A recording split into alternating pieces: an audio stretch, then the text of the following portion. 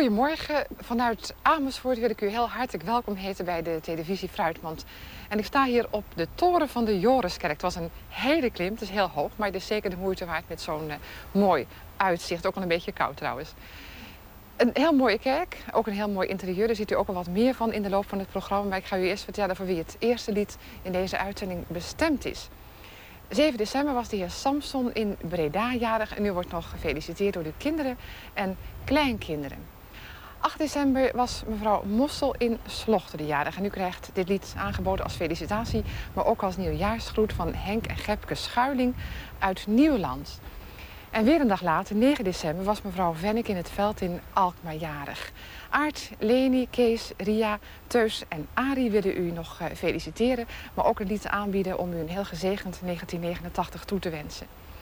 We gaan luisteren naar de gezamenlijke Friese kinderkoren onder leiding van Dirk de Vries. En ze worden begeleid door Rijn Verweda, vleugel, Gerdien Wiggers, fluit. Ik zie een poort wijd openstaan.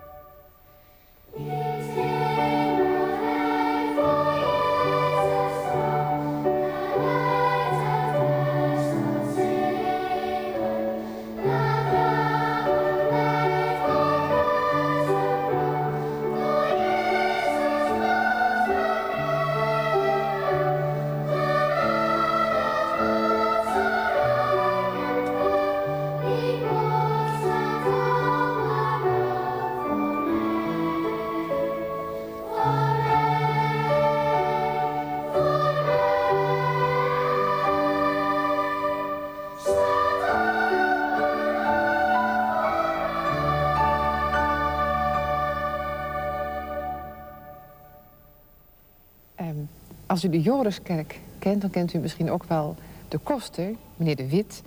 Het is niet de eerste keer dat we elkaar ontmoeten en ik hoop ook niet de laatste keer. Maar meneer De Wit, uw dochter heeft voor u een lied aangevraagd. Dat was wel een verrassing, denk ik, hè? Ja, dat vond ik erg leuk. Ik heb het natuurlijk achter de coulissen wat horen ritselen. Ja. En ze wilde niet zeggen wat het was, maar er hing iets boven mijn hoofd. En dat zal dan dit geweest zijn. Dat denk ik wel. Ja, waarschijnlijk. Weet u de reden zelf? Ja, dat is een speciale datum wanneer je met pensioen gaat en je bent 65. Dan wordt er geacht dat je opstapt. En dan zal ik achter de coulissen nog wel eens wat mee blijven lopen.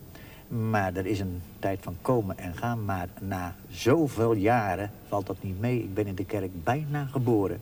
Grootvader koster, vader koster. En deze man een 30 jaar. Ja, dan weet het wel. Best een moeilijk afscheid. Heb je wat moeite mee? Ja. Ja, dat gaat niet jubelend hoor. Nee. Zo van, hè, gelukkig. Nee. Er zijn wel eens mensen die aan mij gevraagd hebben, u maakt zeker gebruik van de VUT. Gelukkig niet. Nee, dat kwam niet. Die 3 letters die bestonden voor mij niet. Het is wel ontzettend fijn als je zoveel plezier hebt in het werk, hè? Het is een hobby. Het is een voorrecht. Een predikant in Zaandam die mij toesprak, die zei, De Wit is een gelukkig mens.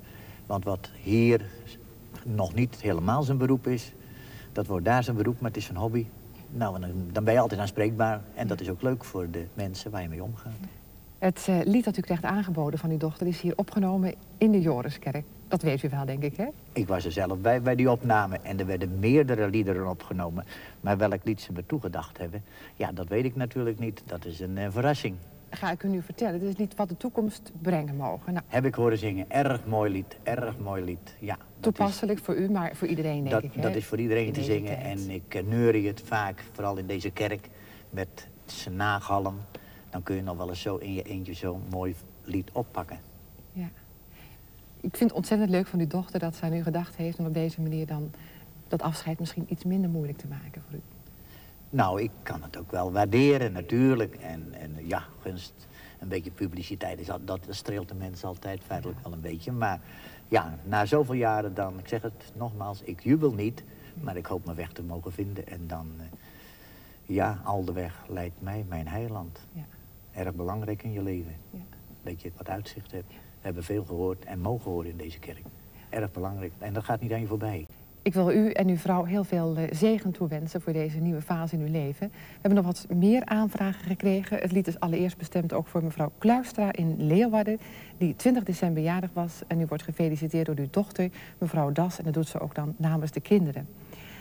Het is denk ik heel begrijpelijk dat in een programma zo rond de jaarwisseling niet alleen felicitaties, maar ook groeten en nieuwjaarswensen worden overgebracht. En dat wordt zeker ook gewaardeerd door meneer Van de Scheer in Kampen. En u krijgt die nieuwjaarswens van Koert en Stijntje van Ittersum uit IJsselmuiden. We gaan luisteren naar Gerrit-Jan Rutgers en hij zingt met orgelbegeleiding van Johan Bredewoud wat de toekomst brengen mogen. Mij geleidt is Heer in hand.